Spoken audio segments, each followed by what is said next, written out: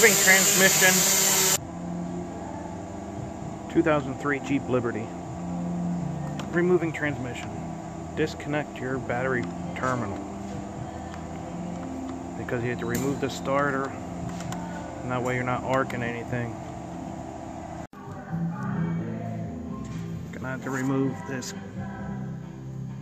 pipe here, drive shaft, cross member, this skid plate, drive shaft. You're gonna have to take transfer case off. Disconnect your lines there and all your plugs on there. Make sure your fluid's drained. I dropped the pan earlier, drained all the fluid out of it. Here's your cables you're going to disconnect and some of your other plugs.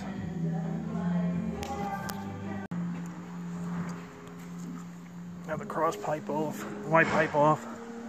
Took cross member out. These bolts break. Had to get them replaced, drill them out. Had to take that bolt out.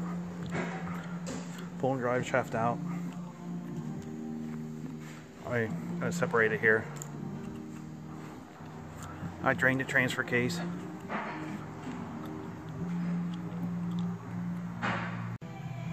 When removing the drive shafts, be careful not to mess those up. Separate the joint. You have to take care if I tap on with a hammer. I get a screwdriver in there to pry it out. But you have to be gentle so you don't bend those caps.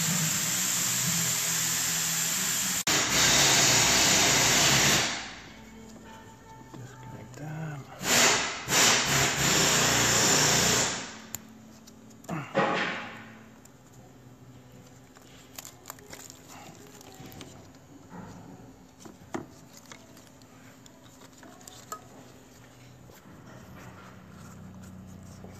Disconnect this here hose jack.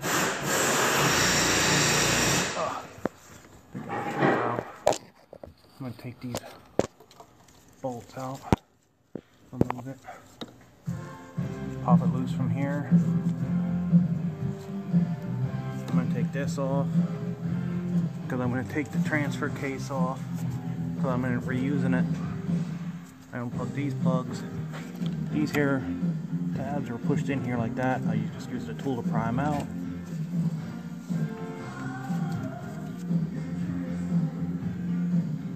I'll take this bolt out so I can take the dipstick tube out, disconnect the lines there.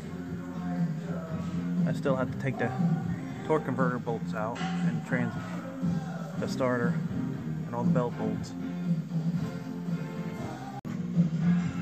Got that removed. Pulled that off. I brought it down. That grommet's no damn good. That's going to disconnect from the transfer case, and you're not going to be able to get it in and out of four-wheel drive when you need it. Sometimes you can just get these grommets. Other times you end up getting the whole cable.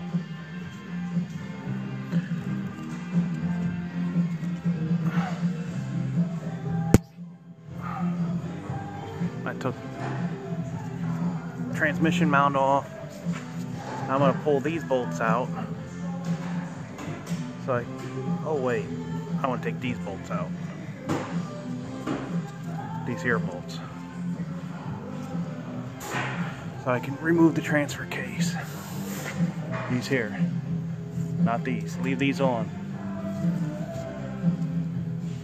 Unless you get a rebuilt one, this will probably be on the junkyard transmission. If you get a rebuilt one, you'll need this piece off too, because it probably won't come with the rebuilt transmission.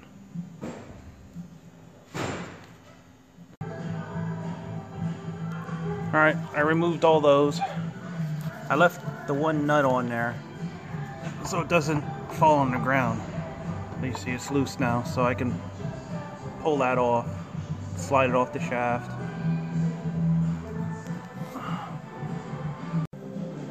There, I have the transfer case on the ground. I put the nuts back on it so I don't lose them. See, here's the rear seal for the transmission. You may want to replace that if you're, you know, for another reason, in case you're putting a transmission in or you're putting a used one in. If you're putting a used one in, I recommend replace that seal, put a new seal in it. On the replacement one. Obviously not the one that you're taking out.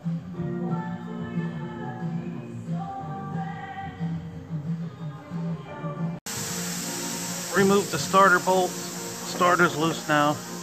Had to take these bolts out of the bell housing. See them? Now you can see the torque converter bolts. Brackets back there laying.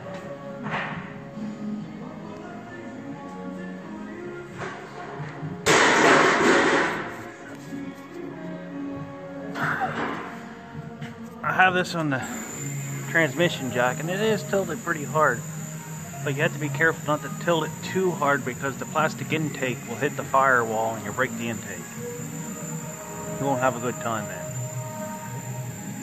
But the one bell housing bolt is back there. The starter's in the way, so after the starter's out of the way, you can get that bolt out, and the other ones, get your torque converter bolts out. And I think I'm ready to pull this thing out then.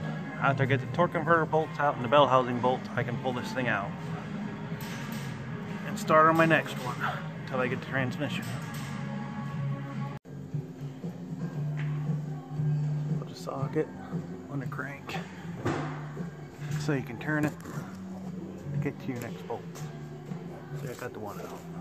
Now I have to turn it so I can get the other ones out.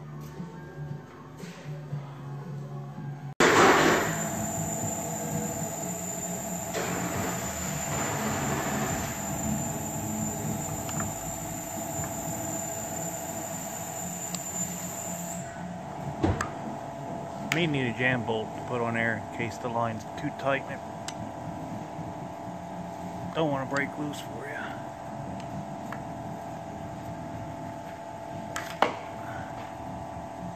You'll get someone to hold your camera for you. I know. I know, I should. I need a cameraman so they can see the wondrous things that can be done.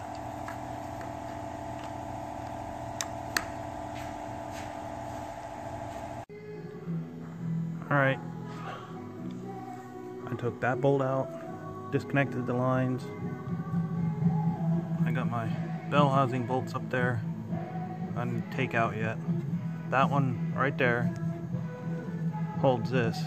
So after I get that one out, then I can pull this out. And you can see the other ones up there. I'm going to zip them out. And this thing will be, and it's out.